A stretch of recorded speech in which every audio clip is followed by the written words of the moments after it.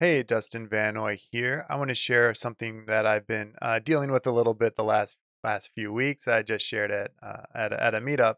I thought it might be good to capture for YouTube. So basically, I had this question that came up, which was, we need to do Spark streaming, and we want to do it from Apache Kafka, which is pretty common. That's what a lot of my real world streaming use cases do, and we need to do it from Synapse Spark pools, and that's a little different. I've done it from Azure Databricks quite a bit, and work through exactly how to get to the jars and set up the permissions there. From Synapse is a little different. And so let me share a little bit of that story. And I'm going to do it through some screenshots so I don't have to worry about restarting clusters and things like that for you. So I got this question. The question was, I need Spark streaming on Apache Kafka in Azure Synapse. This is easy, right? It's Apache Spark. It should work. No big deal. And so the question is sort of like anything Apache Spark can do, we can do on Synapse, right?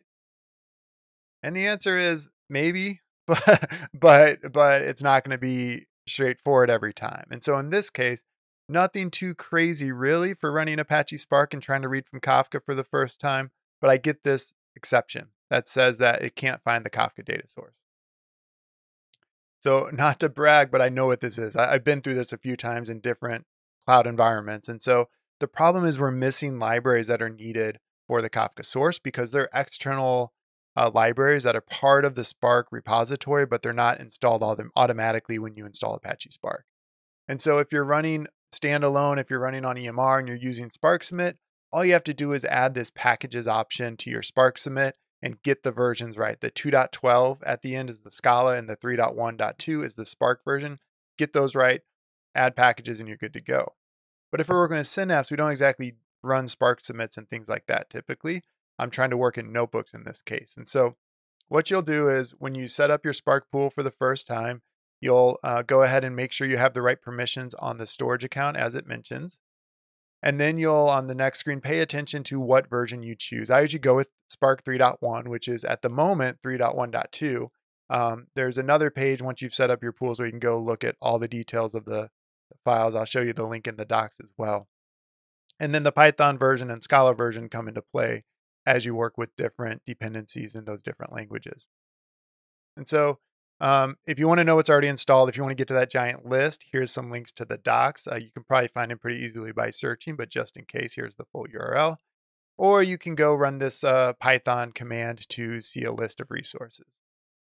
Now, the way I found to work best, there's a few ways to do it. The way I found to work best most consistently for non-Python files especially is to use workspace packages. So from your Synapse resource, you'll go to workspace packages and go ahead and upload the libraries you need here. Now you'll go to your Spark pool that you've set up and choose that action button and go to packages. And that'll give you a couple ways to add packages. If you're dealing with Python, you could have like a Python requirements file that you upload. That's the step above. But the one I've highlighted is if you're doing with jars, if you're dealing with custom Python wheels files, things that aren't hosted on the Python index, then you'll want to upload those packages or attach those workspace packages directly here. I would also recommend you click this force new settings at the bottom. So to make sure that this is taking effect, to try and tell your pool to restart if it's already going and make this take effect before it starts to run any other jobs, you'll want to check that box. So if you get to this point, you have your packages installed, your your Spark pool has restarted if you chose that option to start a fresh session after you do the installs, then we can run a notebook that is using Kafka as a source or a destination. In this case, I'm using Kafka as a source.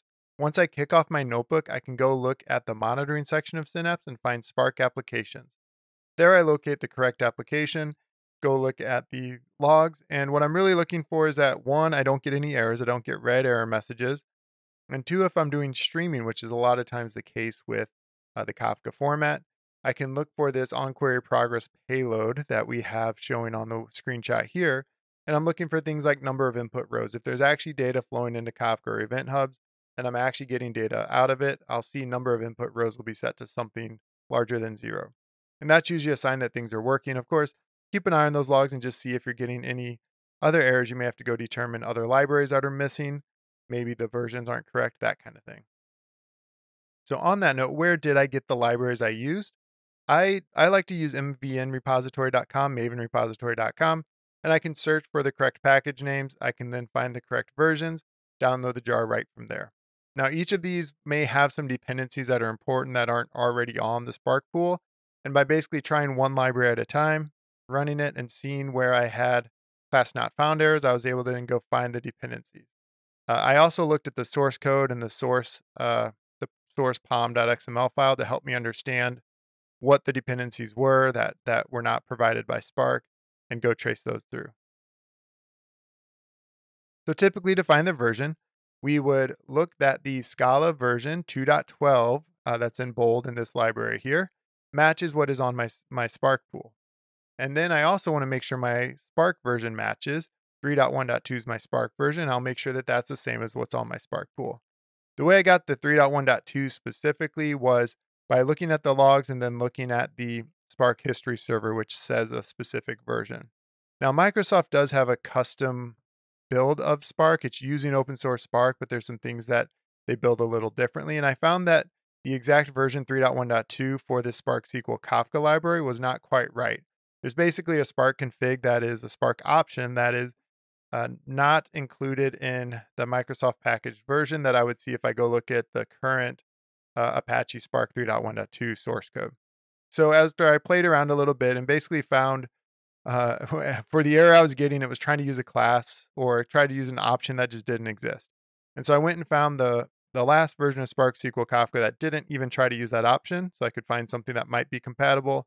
Kind of trace through from there to find any dependencies that would work and get those on the right versions.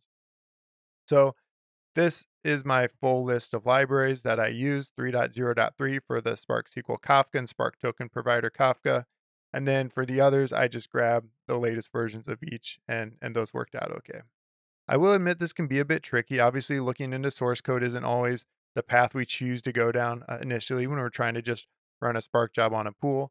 But with a little bit of practice at that, or by people like me doing it and sharing videos out there, hopefully we'll save you some of that effort and you can just use the manage packages feature, download the correct jars for what you're doing, and get them all set up pretty easily.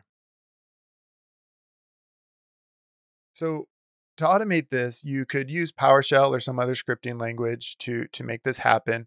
I've met with Mark Cunningham, who's at the Capgemini UK company, and he's shown me some stuff that they've done. And one of them is a DevOps extension, which will actually set up these packages for you. It'll take your Python wheels files from a directory and add those as workspace packages and install it on every single Spark pool. So keep an eye on, test out what that does to your Spark pools. Is it going to restart anything that can't be restarted?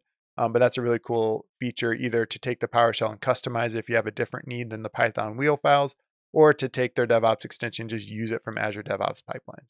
So that is my story about how we got Kafka Source working within Azure Synapse. And so if you are working with something new where you have to add these packages, just those versions are very important. So keep an eye on that and find the right versions. It might take some trial and error to get it right. It can be a little frustrating at times because you may think that the Spark code has something in it that has been tweaked a little bit or is a little bit different in the Microsoft version. But I didn't encounter that too much. It was mostly finding the correct versions of libraries. As always, if this content's useful, this is kind of a unique focused use case, but if you want to know more about data engineering and Azure Databricks and Synapse and other things that I talk about, subscribe to this channel. Go check out dustinvanoy.com to quickly browse through a lot of the content I've created in the past. Thanks for joining. See you next time.